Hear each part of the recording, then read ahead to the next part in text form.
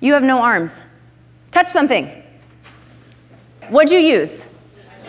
Feet, knee, leg, butt. We can say butt in here, right? Resilience is figuring out a new way to behave when the old ways of behaving aren't available anymore. It's figuring out a new way to do business when the old ways of working aren't working anymore. That's what resilience is, and you did it in 4 seconds. Resilience, at its core, it isn't superhuman internal strength. It's not toxic positivity. Oh, you're gonna be okay. Life doesn't give you more than you can handle. #blessed.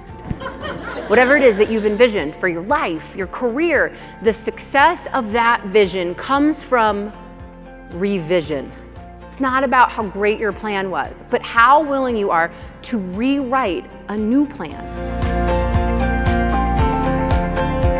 Revisionary thinking is an evidence-based form of resilience that turns change-resistant people into flexible, adaptable success stories.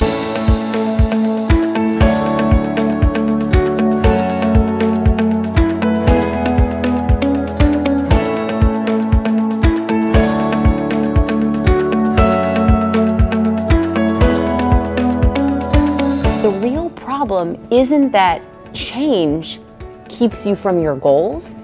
Resisting change keeps you from your goals. The way we've always done it may work great in situations we've always been in. When we're facing the world that we're facing today, the way we've always done it doesn't apply.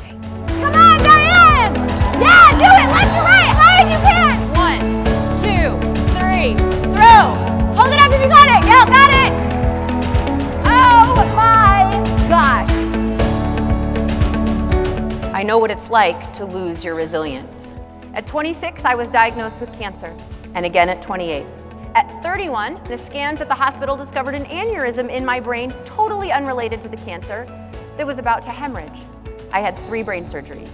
I was diagnosed again with cancer 2 years ago. Doing this work has been incredibly rewarding because I've gotten to shift perspectives and help people feel less frustrated with the change that they're inevitably going through, which in turn makes them less likely to be frustrated at future changes. Oh my God, you would not believe it. Work is terrible. My children are hooligans. Please send wine. 5:27 on the highway, and I'm like, what are all these other cars doing here? Don't they know that I need to get home? The science and my life experience back each other up here.